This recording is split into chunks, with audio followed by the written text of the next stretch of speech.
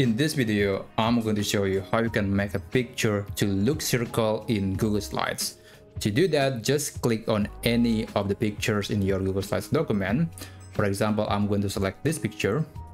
After that, go to the menu next to the crop icon.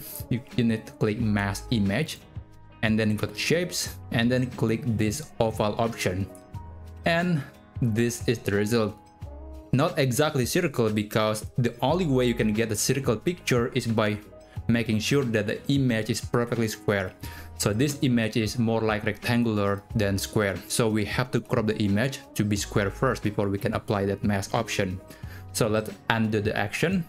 And now we need to crop this image to be square. You can do that by double clicking on the image.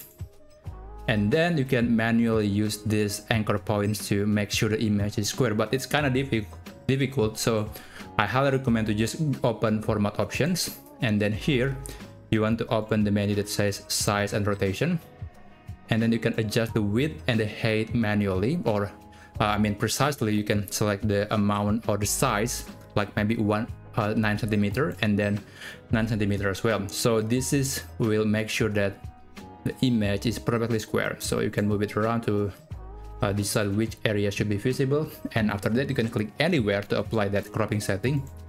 And only after that you can go to this menu again, click Shapes and select Oval, and that will give you a perfectly circle picture in Google Slides.